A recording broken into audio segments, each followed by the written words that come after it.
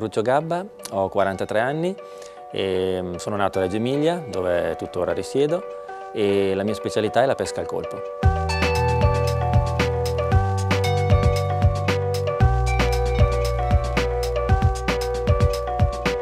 La pesca al colpo è una specialità, una delle tante della federazione, che prevede l'uso di un galleggiante e di un piombo o più piombi che devono essere comunque sorretti da questo galleggiante e che viene praticata in acque interne, cioè in tutte quelle acque che non sono acque salate tipo il mare. Possono essere fiumi, laghi, canali, comunque acque dolci. La passione per la pesca è nata penso intorno ai 5-6 anni, ero molto giovane e principalmente mi è stata trasmessa da mio padre. La mia è una generazione di pescatori, perché anche mio nonno praticava già la pesca a livello dilettantistico e mio padre è stato un agonista di un buon livello perché ha fatto parte delle nazionali anche lui e quindi mi ha trasmesso questa passione. E io ho iniziato a fare le gare che avevo 13 anni. Me lo ricordo molto bene perché allora la licenza di pesca veniva fatta solo dai 14 anni in avanti e io ho iniziato appunto che non avevo ancora la licenza di pesca. E le prime 2 gare, che sono state di un campionato provinciale di Reggio Emilia, e ero arrivato in una gara prima e in una gara seconda. Ero in testa al campionato provinciale di Reggio Emilia all'età di 13 anni e c'è stato qualche pescatore che ha avuto la brillante idea di impedirmi di fare le altre prove perché appunto io non avevo la licenza e così non ho potuto partecipare alle prove successive e non sono potuto diventare campione provinciale. La prima volta che ho pescato mi ricordo è stata una sera d'estate, perché mio padre ha un'azienda agricola e lavorava in campagna e d'estate quando si smetteva di lavorare lui andava a pescare in un fiume, in un torrente che è vicino appunto a dove risiediamo tuttora, che è il torrente Enza, e mi disse proprio una sera, dice vado a pescare, se vuoi venire, se mi vuoi accompagnare. Io lo accompagnai, mi diede una canna in mano che insomma allora si usavano, erano canne molto pesanti perché erano canne in fenolico, in fibra di vetro, che quasi facevo fatica a reggerla. E appunto andammo in questo torrente e mi ricordo pescavamo con un chicco di mais perché allora non esistevano ancora le esche vive, non c'era disponibilità di esche particolari. Pescavamo col mais e agganciai una carpa e purtroppo diciamo che in questo torrente c'erano molti rami in acqua e questo pesce mi andò dentro questi rami e non riuscii a prenderlo e la delusione fu enorme, però da quel momento lì in poi diciamo che mi è nata forse questa passione, questa voglia di confrontarmi con il pesce. Per me la pesca è principalmente un modo di evadere dalla realtà. Praticamente io quando vado a pescare mi estraneo completamente dal mondo che mi circonda, è un modo per rilassarmi, è una passione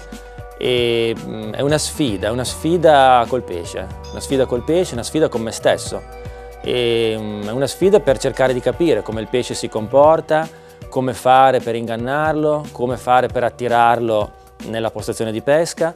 e è un modo proprio per, diciamo così, per estraniarti proprio dalla realtà che ti circonda, cioè un modo per vivere te stesso, cioè in un modo in modo assoluto. Ecco, esisto solo io e il pesce e non esiste nessun'altra cosa. Quando gareggio, io proprio un mese e mezzo fa abbiamo fatto un campionato del mondo. In questo campionato del mondo c'erano 3, 4, 5.000 persone a vederlo. E dietro di me, proprio dietro, penso che ci fossero non meno di 300-400 persone, ma per me non esisteva nessuno, cioè c'ero solo io che pescavo, c'era solo il pesce, c'ero solo io che cercavo di capire, di studiare il modo per poter catturare più pesci possibile. Ho iniziato a gareggiare, appunto come ho detto prima, all'età di 13 anni. E ho iniziato in una piccola società di Reggio Emilia che esiste tuttora, che è la Pasquino.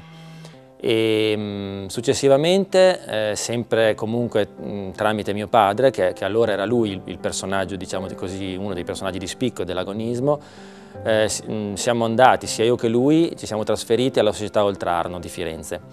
E lì diciamo che ho passato forse adesso non voglio sembrare ingrato alla ditta Tubertini, però ho passato degli anni molto molto belli comunque all'Oltrarno, soprattutto per quanto riguarda il discorso di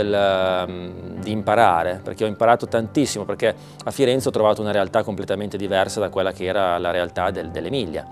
nel senso che in Toscana si gareggiava principalmente nel fiume Arno, si pescavano pesci tipo cavedani allora, che in Emilia esistono ma non nei canali dove pescavamo noi. Quindi lì ho imparato tantissimo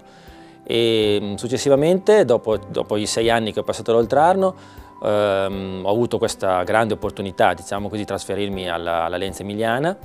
che comunque è una delle realtà più grandi nel mondo dell'agonismo, e grazie a Tubertini, a Gabriele, che mi ha fatto questa proposta che io ho accettato subito, anche perché allora e anche tuttora è una delle società più importanti, quindi per me era un grosso onore poter farne parte, e mi trovo qui appunto da 17 anni.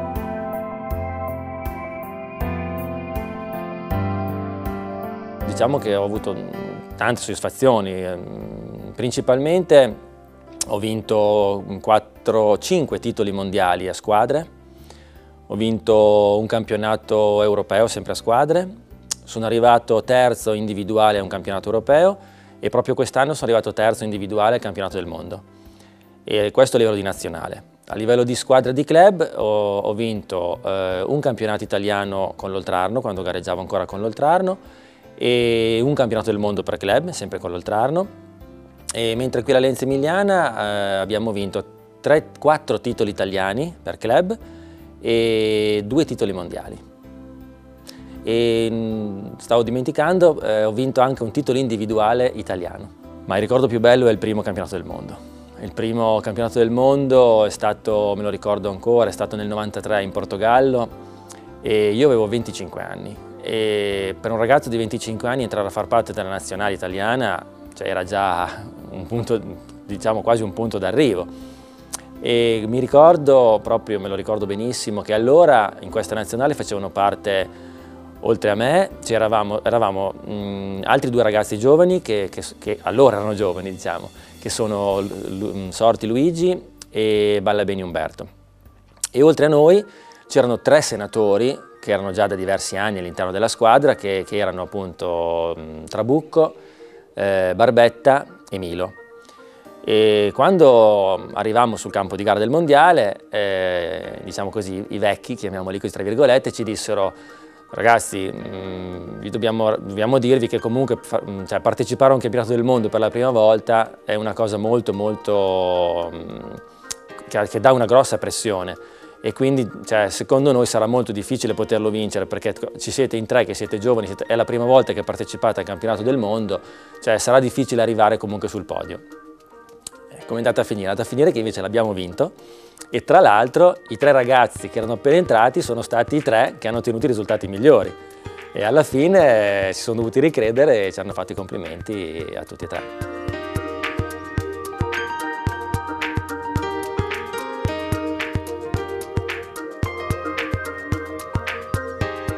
I pesci che prediligo pescare sono, diciamo così, in generale, sono le carpe, i carassi e ultimamente anche le brem, che comunque la brem è un pesce che non è un pesce autoctono, cioè non è un pesce tipico dell'Italia, è un pesce che è arrivato qua da noi circa 6, 7, 8 anni fa.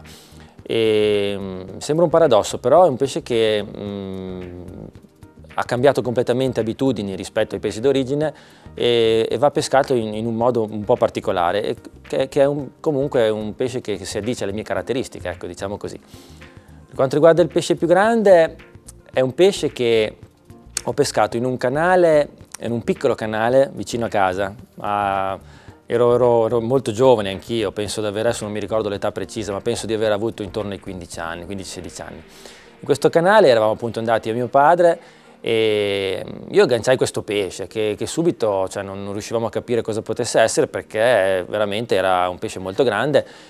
ma per il fatto che questo canale appunto era molto stretto non riusciva a scappare, perché arrivava al massimo contro l'arrivo opposto e poi si fermava, e però poteva spostarsi a destra e a sinistra, quindi noi l'abbiamo seguito per penso un'ora e mezza, insomma, e alla fine, quando siamo riusciti a portarlo a riva, e mi sono accorto che era una carpa che poteva essere intorno agli 8-10 kg e non avevamo nemmeno il guadino per poterlo catturare, al che io diedi la canna a mio padre, lui tenne la canna in mano, io scesi lungo la riva perché era una riva di terra e cercai di prenderlo con le mani. L'ho presi sotto le branchie, solo che questo pesce era talmente grande che cominciò a dimenarsi e mi trascinò in acqua, sia io e il pesce. Solo che in questo canale c'è poca acqua, può esserci 80 cm, un metro di fondo, quindi cioè, io riuscii a tenere stretto questo pesce e a risalire e lo catturai, al che lo guardammo, insomma, però io i pesci che pesco devo sempre liberarli. Cioè se io devo andare a pescare e per dovere uccidere il pesce io non vado a pescare. Io il pesce lo considero comunque un amico, cioè il pesce io non vado a pescare per catturarlo, per danneggiarlo o per ucciderlo, anzi per me il pesce è un amico che mi permette di divertirmi, di passare tanto tempo, di rilassarmi e quindi io devo cercare di curarlo il più possibile, cioè di non danneggiarlo, perché poi appunto il pesce mi ha dato tanto, mi ha dato anche, diciamo così, anche il mio lavoro praticamente, quindi io non posso fare del male a un qualcosa, un animale che comunque mi dà da vivere e mi permette di divertirmi. E se io dovessi andare a pescare e fossi costretto a uccidere il pesce o a trattarlo male, io non andrei neanche a pescare. Di pesca inteso in senso stretto, di gare di pesca, non si vive assolutamente, cioè la pesca non è uno sport che ti permette di vincere o comunque o di guadagnare da vivere, cioè il pesce mi dà da vivere nel senso che io lavoro per un'azienda che appunto vendendo articoli per la pesca mi dà la possibilità di andare a pescare e mi sponsorizza, quindi cioè io posso andare a pescare diciamo gratuitamente, mi dà i materiali, mi fornisce le attrezzature e in questo senso mi permette anche di vivere insomma grazie alla pesca. Mi capita che qualcuno mi fermi per chiedere degli autografi, però mi sembra una cosa molto strana perché sinceramente io penso che di non sentirmi un personaggio, penso che tanta gente a tanta gente non interessi quello che faccio io, quello che posso magari aver vinto nelle gare. E invece a volte mi capita che certe persone mi fermano, tanti ragazzi giovani, tanti bambini, mi chiedono spesso mi chiedono di firmare delle magliette dopo le gare, così. Allora lo faccio e mi sento quasi in imbarazzo, perché non mi sembra strano che a delle altre persone possa interessare, diciamo così, un personaggio che va a pescare, insomma, che alla fine non è uno sport di quelli più conosciuti, ecco.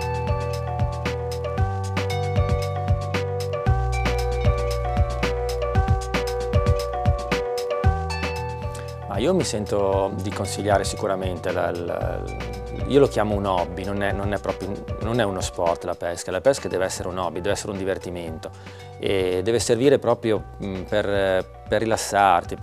insomma ti deve piacere, ecco. La pesca non deve essere fatta solo per ottenere dei risultati, solo per arrivare, diciamo così, a diventare eventualmente anche a vincere dei titoli. La pesca principalmente deve essere un divertimento. E questo deve essere il punto di partenza anche per dei ragazzi, per delle persone giovani che vogliono avvicinarsi comunque all'agonismo inteso come gare di pesca. E la gara di pesca deve essere sempre un divertimento, perché se non è un divertimento non ottieni nemmeno i risultati. Cioè la gara di pesca a te deve piacere, devi divertirti a pescare anche durante la gara. E per arrivare appunto a ottenere i risultati devi appunto divertirti. Poi chiaramente devi fare anche dei sacrifici, perché non ti nego che io alla mia famiglia tolgo tanto tempo e onestamente a volte mi pesa a me, pesa a mia moglie, pesa ai miei bambini che spesso cioè, magari passano anche delle settimane senza vedermi e a volte mi chiedo se tutto questo può avere un senso. Anche perché appunto la pesca non è come uno sport come il calcio o come altri sport che comunque cioè, ti permette di guadagnare tanti soldi e quindi cioè, puoi dare anche un futuro anche alla tua famiglia. Cioè, diciamo che la pesca è uno sport che lo fai principalmente per passione personale. Io dedico proprio il mio tempo è dedicato alla pesca, al lavoro e alla famiglia. Quindi il mio tempo lo dedico esclusivamente alla famiglia, principalmente io ho 2 bambini maschi e principalmente uno di 8 e uno di 15 anni. Giocano entrambi a calcio e principalmente seguo loro nelle loro partite, nelle loro partitelle. C'è mio figlio, quello di 15 anni, che gioca a calcio in una società anche professionistica perché gioca nella Reggiana, e quando posso vado a vedere lui giocare, che è il mio passatempo preferito dopo la pesca. La ditta Tubertini, per quanto mi riguarda, oltre a sponsorizzarmi personalmente, che appunto fornendomi principalmente i materiali per la pesca, e sponsorizza anche la squadra in cui pesco, che è la Lenza Emiliana Tubertini, e che diciamo così, ci rimborsa delle spese che abbiamo, non di più. Noi siamo un gruppo molto affiatato e devo dire che penso che sia una grande fortuna questa, perché il fatto di essere, siamo 4 persone, sono io, c'è Simone Carraro, c'è Prandi Giuliano e Umberto Ballabeni, che tra l'altro fanno parte anche loro della nazionale, cioè quindi spesso ci siamo insieme anche a pescare nella nazionale. Però principalmente viviamo, forse ecco, ricollegandoci al discorso della famiglia, passiamo più tempo insieme noi 4 che io con la famiglia, cioè quindi diventa quasi una seconda famiglia e devi essere per forza affiatato e devi andare d'accordo, altrimenti i risultati non arrivano. Diciamo che avendo questo affiatamento riusciamo anche a crescere tutti insieme più di quanto potrebbe crescere uno singolarmente, perché quando si va a provare, che imposti la gara, che studi la tattica da adottare in gara, si studia tutti e 4 insieme, ci mettiamo vicini e facciamo delle prove, magari uno prova una cosa, l'altro ne prova un'altra, alla fine facciamo delle riunioni proprio tecniche, dove vengono prese le decisioni, e il fatto di poter pescare vicino a certi personaggi che sono dei grandissimi pescatori ti aiuta tanto anche a crescere proprio individualmente. Nella pesca ci sono tante di quelle variabili e tante di quelle situazioni da studiare che comunque non puoi trovare la tecnica giusta in una sola giornata di prove. Cioè, quindi devi scavare nel passato, cercare di trovare quella situazione che si assomigli di più alla condizione che tu andrai a trovare. Cioè devi studiare la condizione climatica della giornata, le condizioni di colore dell'acqua, di temperatura, di tipo di pesce che troverai. Cioè, quindi queste cose qui le trovi solo nell'esperienza, non le trovi nella prova secca della giornata.